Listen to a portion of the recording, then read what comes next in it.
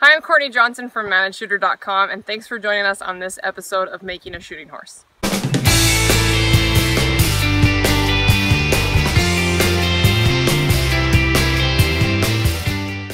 Some of you might know this is Stella. I purchased her about 5 months ago, and she is my up-and-coming shooting horse project in addition to a second horse to have around the ranch for some trail riding.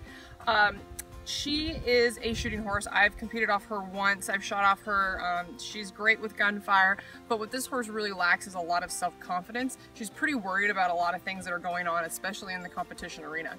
So one of the things we've been doing this summer is I've just taken her on the road with me when we've been competing, and she's just gone everywhere around the Pacific Northwest, which is a really good life experience for her. And so to get her some more life experiences, today I'm going to be taking her on a nice long trail ride. We are at Rustler's Gulch, which is about 45 minutes north of Spokane, Washington, in between two lakes along the Little Spokane River. This is a great trail system because it's got a lot of variety and a lot of opportunities for some life experiences for Stella here. There's a couple water crossings, which we're going to do right out of the gate. There's some narrow trails, there's lots of logs that are down, there's some canyons and gullies for her to go in. So this is just giving her some really positive confidence building skills and life experiences that should transfer into the competition arena. So this is the second time I've brought Stella to this exact water crossing, and the first time was 4 months ago, and we haven't really done a ton of work with water since. And so to have her pretty willingly walk into this creek is pretty awesome. She snorted a little bit at it, but other than that, she didn't need a ton of encouragement to get in it. So it's just showing me that just taking her places and giving her some life experiences has done a really good job over the summer.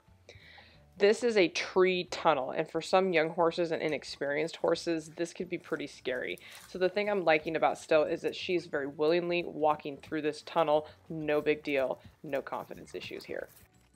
I know some of this trail stuff might not seem like it relates to mounted shooting, but it really does. When you add speed to any horse event, any holes in their basic foundation are going to show through.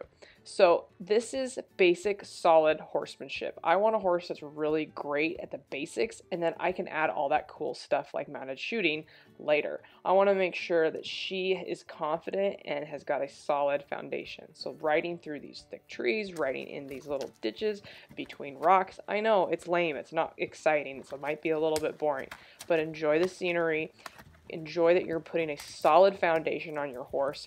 You're getting their feet in the right places. You're getting their brain engaged a little bit more. They have to think. It's getting them out of the arena.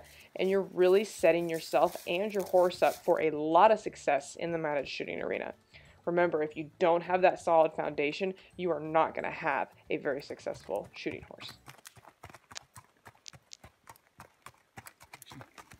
Well, we had a really great ride. We had a really confident, positive, self-esteem boosting ride with Stella here. Lots of wet saddle pads and lots of good, confident rides like this are going to make her an awesome mounted shooting horse and hopefully a champion someday. Thanks for watching this episode of Making a Shooting Horse. For more information about how to be involved in the sport of mounted shooting, be sure to tune in next time, and don't forget to check out ManagedShooter.com for more resources. Thanks for watching. I'm Courtney Johnson, and we'll see you next time. Positive trail ride for Stella and transfer into the mounted shooting arena. Job, and I'm hoping that